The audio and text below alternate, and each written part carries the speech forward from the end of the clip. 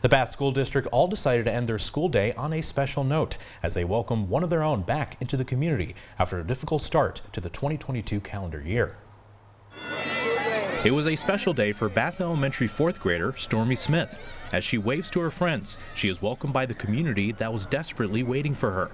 That's because her journey started more than a month ago, after she was admitted to a hospital in Columbus for her declining health. Stormy had restrictive cardiomyopathy, a condition that caused the left side of her heart to grow larger than the rest. Her father, Greg Smith, passed away from the same condition.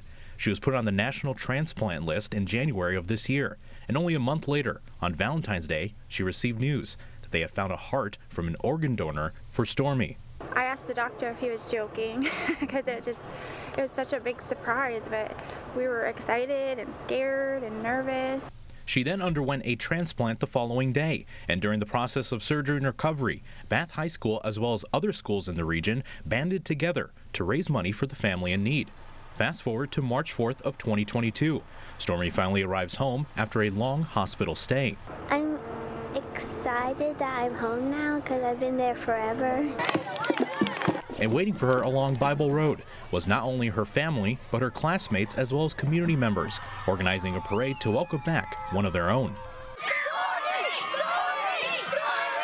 And with a variety of signs sending positive words during the parade route by the elementary school, the message was clear. While Stormy had to leave for a heart transplant, Stormy never left the hearts of her friends and the entire community. You could see the smiles on their faces, so happy to see Stormy. Many of them were asking me if she's going to come back to school today. They just couldn't wait to see her. And when asked what she wants to do now that she is finally home, Stormy kept it simple. She wants to catch up with her friends. I'm excited to go back to school. I really missed them and I wanted to come back.